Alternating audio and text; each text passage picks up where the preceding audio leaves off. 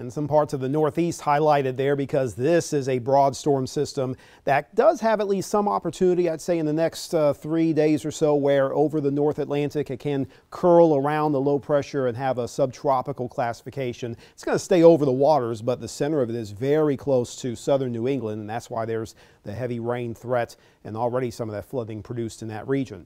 Upper winds over the Gulf still very active and strong, so that pretty much puts an end, at least for now, to any kind of development efforts, and similar setup in the open Atlantic. Nothing is really going to pop up over the next several days. The tropics look fine. The weather this evening looks fine. It's clear, it's settled,